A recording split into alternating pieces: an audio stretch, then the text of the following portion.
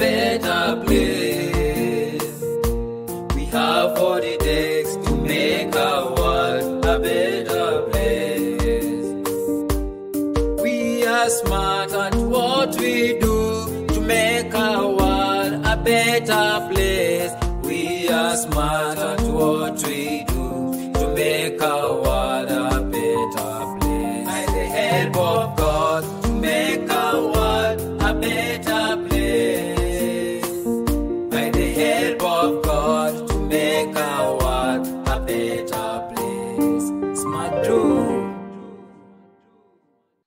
How are you, student? Hope you are doing good at home.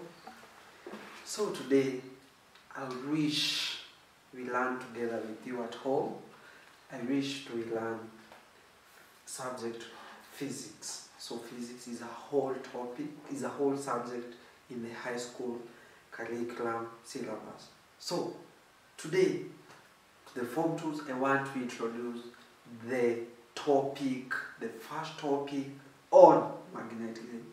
So I hope you enjoy this lesson as we interact more during this lesson. So magnetism, it is a whole topic where we learn magnets, where we learn attraction, where we learn repulsion. So that's simply what I want to discuss with you as you enjoy it from home. So magnetism, can you ask yourself, what is magnetism? One, what is a magnet? The word magnetism comes from the word magnet. What is a magnet? What is a magnet? You can ask yourself, what is a magnet? We use the layman language, a spark. A spark. Most of students get it as a spark. You will hear say, I don't have a spark, but that is a layman language. But today, I wish now you stop that word spark, now you call it a magnet. Now you call it a magnet. Now you call it a magnet. So what is a magnet? You can ask yourself, what is a magnet? Have you ever seen a magnet? Most of you, I know, you have done several things. For example, maybe you have a radio that has spoiled. So you are going to use that speaker. The speaker has a spark, as you call it, a spark. I will use the word a spark, as you call it. But I'll say it's a magnet. If you see or you take that speaker that is used in the radios, it has a magnet on it. So that is a magnet. We have several types of a magnet. We can have a bar. We have a bar magnet. Have a bar magnet. Number two, we can have U-shaped magnet. U-shaped magnet. Number three, we can have a ring or a circular. A ring or a circular magnet. A ring or a circular magnet. So you can now try to, suppose we draw a bar magnet. We have it there. So a magnet must have two poles. So you can say it has two poles. What is a pole? This is an end. You can ask yourself, what is magnetic? What is magnetic poles? You say these are ends of a magnet.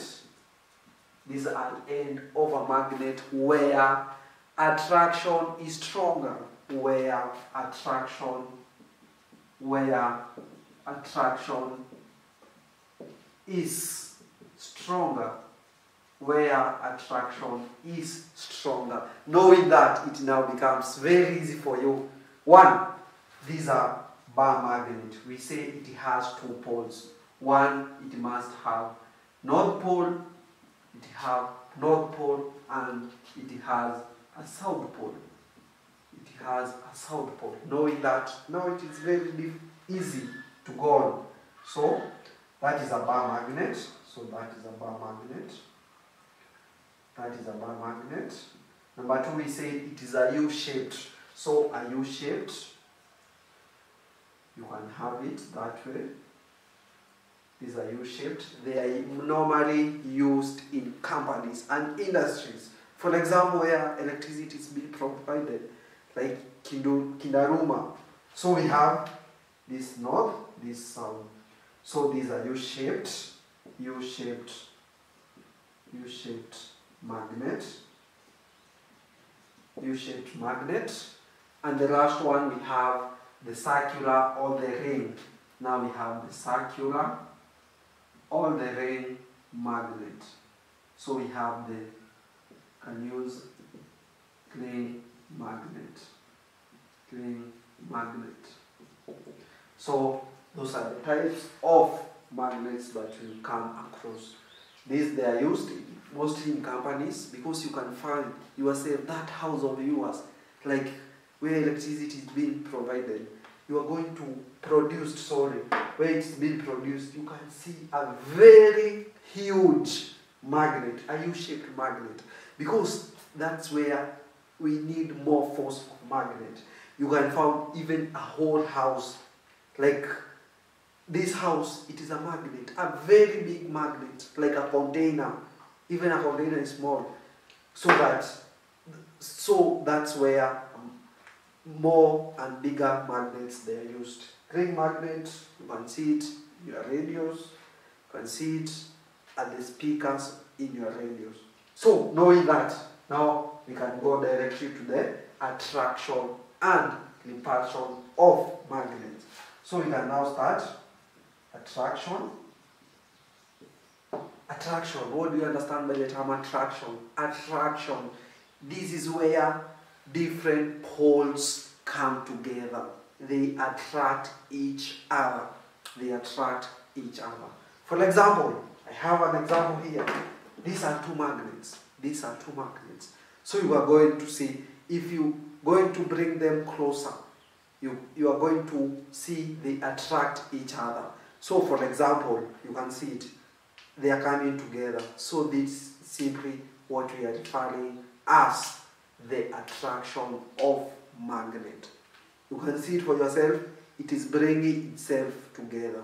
It is attracting because they are of different poles. So we assume like these are North Pole, these are South Pole. That's why they are going to attract. You can see there is attraction. That's simply what we are referring to. So coming together of poles, that is attraction. The next thing is repulsion. What do you understand by the term repulsion?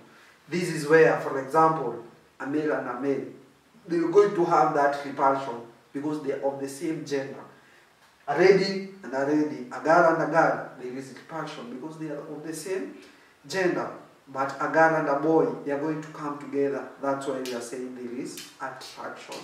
But a lady and a lady, we are going to observe there is repulsion. You can see they are not coming together. You can see it. There is that force that is making them not to attract. You can see it. So this is the repulsion because of the opposite or different poles. The opposite or different poles. For example, you can say attraction, attraction occurs in different poles, different or unlike poles, It occurs on the different, this is the word different, that's the word different or unlike poles, but repulsion it occurs on the same or the like poles. It occurs on the, for example, we can have north repulsion to north, same, but here we have north attracting the south pole. So knowing that, hope you are on the better position. So I hope you have enjoyed the class. What I emphasize more, can you differentiate between repulsion and attraction of a magnet? Thank you very much. I hope you have enjoyed the class. Thank you. See you next time.